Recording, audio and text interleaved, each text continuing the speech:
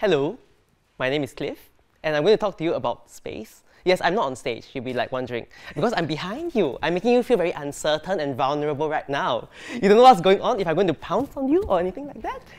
And that is all about the space around you, because many people are not aware of what goes on around them. And you'll be surprised how much your environment can affect the way you feel, and in turn, the way you perform, and also your destiny and everything after that. So, we are going to talk about how your environment, your space, and you and your mind come together in a nice balance. And I'm going to talk about that today. So, what if I tell you that by moving your bed around, your relationship will change, you'll break up with your partner? Or if I move your desk around, you'll suddenly get a better job and earn tons of money. It sounds far-fetched, right? But it's really not if you explain it properly. Let's use the example of the desk. If let's say you're working from home and you're working in the middle of the kitchen with like your kids running around, you don't have kids, like with kids running around and your parents are like cooking, there's lots of commotion, lots of movement and energy around you. Yes, you can put your headphones to try to focus, but it's quite distracting. It's not so easy to do it well. So, compare this to putting you in a nice, quiet office with some nice views of the garden outside.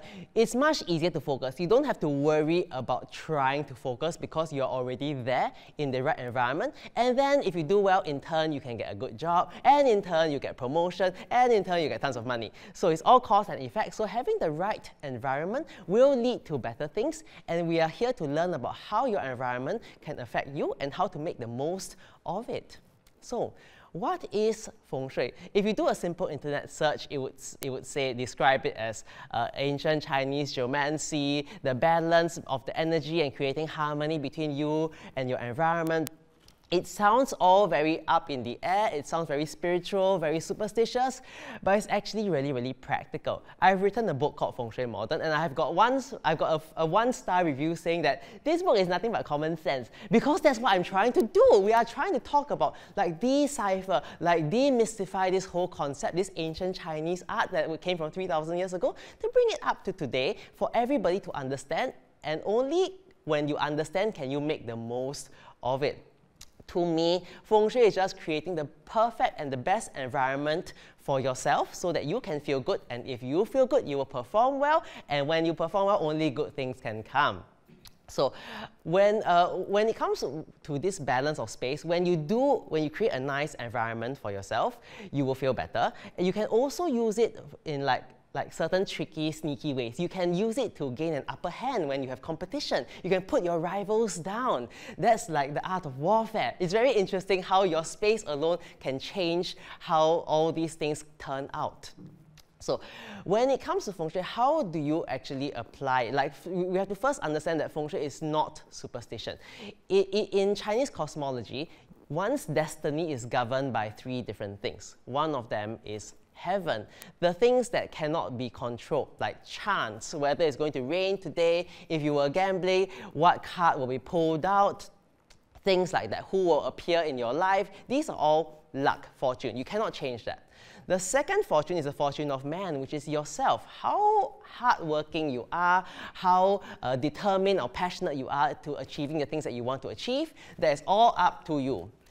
And finally, there's the fortune of the earth, which is your environment, and this is Feng Shui. It's how nice, how your environment can support you. So no matter how clever you are, how lucky you are, if I were to put you in a damp cellar to study, it's very difficult. It's not that you can't, it's just that you must really concentrate and focus away, like not look at the mice running around you, just try to focus and study. But if I put you in a nice room, like before, in a nice room with good ventilation, good natural light, you don't have to worry about all those things, and it will help. I tend to compare Feng Shui with going to a good school. Like going to a good school, you have all the best teachers, all the best peers, but it doesn't guarantee that you will ultimately do well. It doesn't guarantee you'll get the job that you want or whatever that you want. And conversely, if I put you in a horrible school with bad people and like no resources, it doesn't mean that you can't do well. It helps. So your environment helps. It doesn't determine, it doesn't make it such that like your future is set. It just assists you in what you want to achieve. So, when we apply Feng Shui, it comes with, it's a two-pronged approach. One of them is understanding and making the best use of your environment. And the second is to know yourself and who is using the environment. So I'll start with the first one, which is understanding your environment, right? So you have heard of this concept of qi, of energy, because every space has energy around us. It's like this woohoo, like, ooh, there's qi, there's energy, I can feel the energy. In Mandarin, qi translates actually to air and not energy. So it's not as dynamic as you might think. It's much more subtle, much more intuitive. It's more of the vibes of a space, very, very subtle things, like the corner of this table, the X behind me, the T that's a bit wonky. So it's these kind of things that creates the energy, like the vibes of your room. I'll try to put you into this space.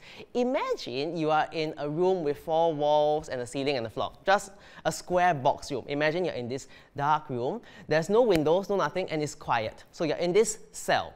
There's no energy whatsoever. Well, actually, there is energy. In Feng Shui, this is called like a dead type of energy. You're in a tomb. But let's ignore that for a second. So you are in a room with no windows, no doors, nothing, and you're in this complete silence.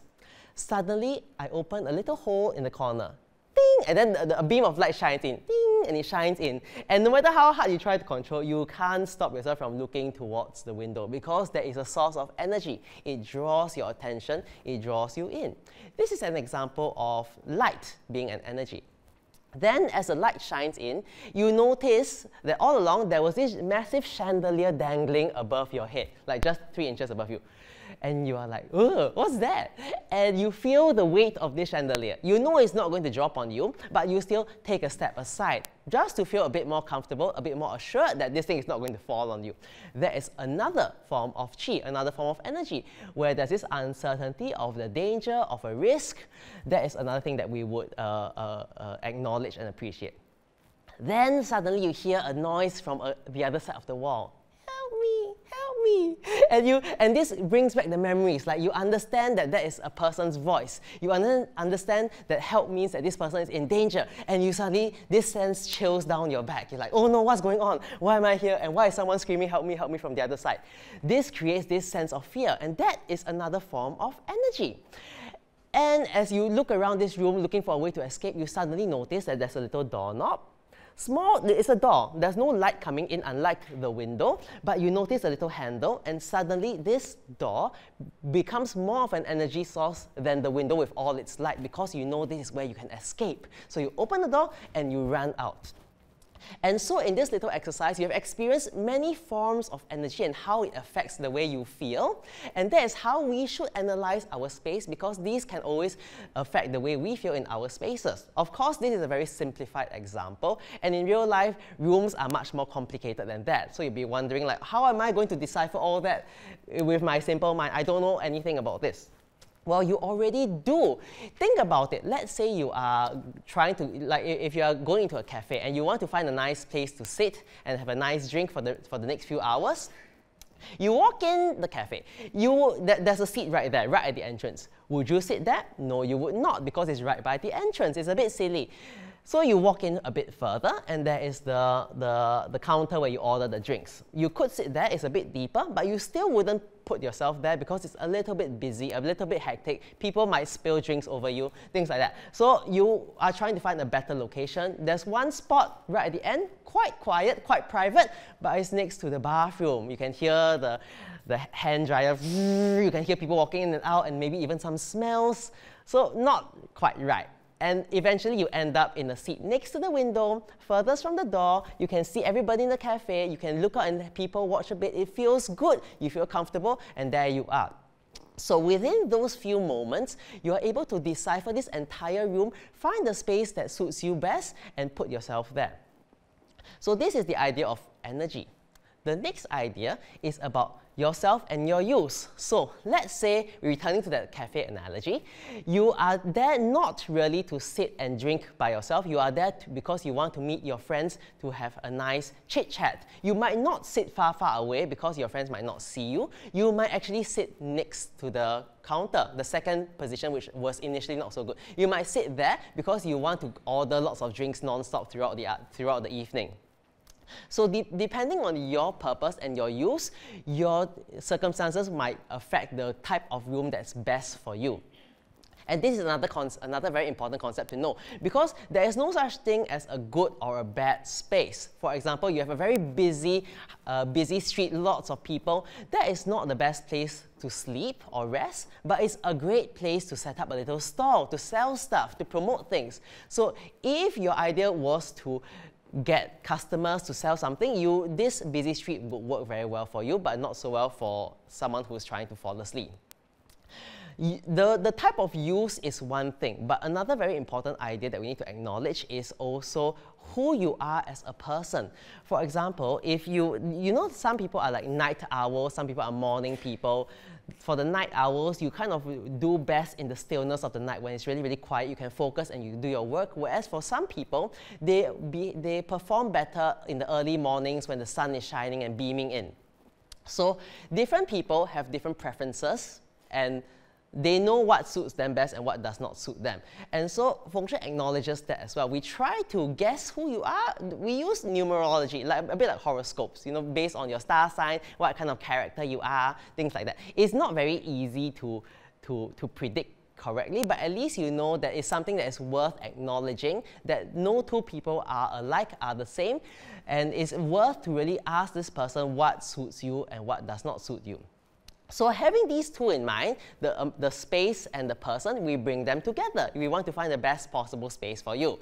And like, for example, I want to sleep and this room is really bright. So what I do, I know I'm someone who likes a dark environment to sleep and the room is too bright. So I draw the curtains and it becomes nice and peaceful and quiet. So that's how you bring it together to create the best possible environment for you. Then remember earlier on I spoke about this idea that you can kind of fight your rivals and win in a competition using the idea of Feng Shui. Now this is a very important and interesting idea behind Feng Shui, and it's known as the command position.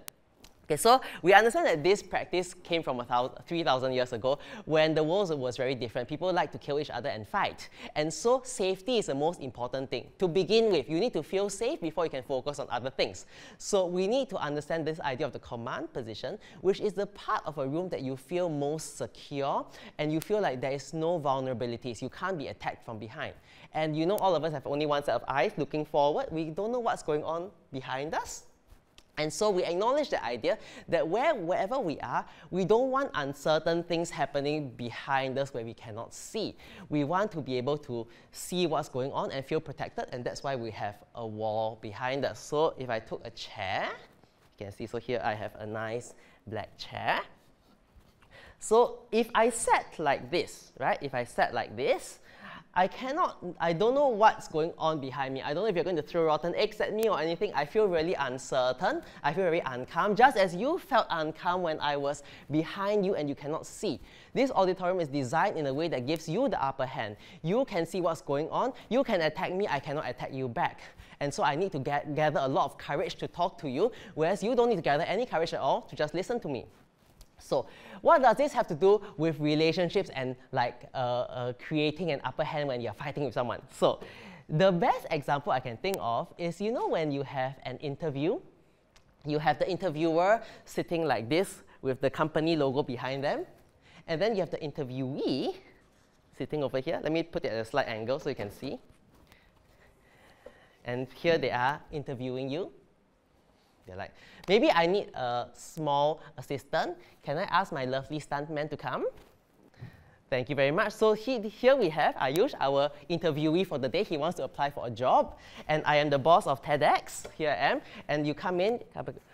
Go to the door. Go to the door. Yes, yes, yes, yes. Okay, you knock the door. Knock, knock, knock. Thank you. Come in. Perfect. So he's in a vulnerable position right now. He is walking in. I am in command of my space. I am owning TEDx. I am the biggest person in this room. And he is very nervous, very shy. Come in. He's in a vulnerable position with the door behind him. And I say, take a seat. And he is remaining in this vulnerable position throughout the entire meeting. I can ask him to leave, he can just turn around. He doesn't know if the security guard is going to come in and drag him out halfway through. He is feeling vulnerable while I'm feeling super secure. Now you might say that, of course I feel secure because I'm the owner of the company, I would feel secure by default. Well, not necessarily the case. Let's try this again. You go out the door, and now he knocks on the door. Okay, come in. So now I put my interviewee in the command position. And he automatically feels much more comfortable because he knows that he can see everything around me. He knows if anything is going to happen to him. And even if I told him to leave, he will have to walk around and behind me, making me feel vulnerable. So by knowing where is your command position, so I need to leave now, thank you. So by knowing where is your command position, thank you very much. So by knowing where is your command position and where and how you can feel better, you can also gain the upper hand, and this works very much in dining situations. So normally you will put the VIP in the best seat in the house, and you as the host, you are running around, you will kind of put yourself in the worst seat, and so you can serve people. Or if you don't like your guests, you will put yourself there and let your guests sit in the less nice position. So this is just an example of how like you can use it for evil, but you can also use it for good, which is creating the best possible environment for yourself so you can flourish. So I know Feng Shui is not really a science, it's more like it's a bit up in the air. It's very intuitive, you know. It's how you feel, and nobody has a right answer apart from yourself. And you don't have the kind of training or experience as I do, but at least you acknowledge, or now that you are aware, that your environment does play a part in how you behave and you perform in daily life. And it's always a good idea to take this into account wherever you are, when you're finding a seat on a plane, or finding a seat in an auditorium, or finding a house, or arranging your bedrooms. You want to do it in the way that it supports you. When you're putting your desk, so often do people sit in a way that their desk is like that and the door is behind them, and they wonder, why do I not feel like I can concentrate on my desk? Why do I feel like I keep procrastinating? Because you are always like being bugged by the idea that someone could be knocking behind, opening your door, looking at the private things that you're viewing and surfing at night, and you don't want that to happen. You want to feel nice and secure, and that's when you can really focus. So at least you are aware that it happens, and you are also aware that you have it in you. It's just about tapping and being observant about your environment and making the most of it so that you can flourish and have a nice life. So now you know.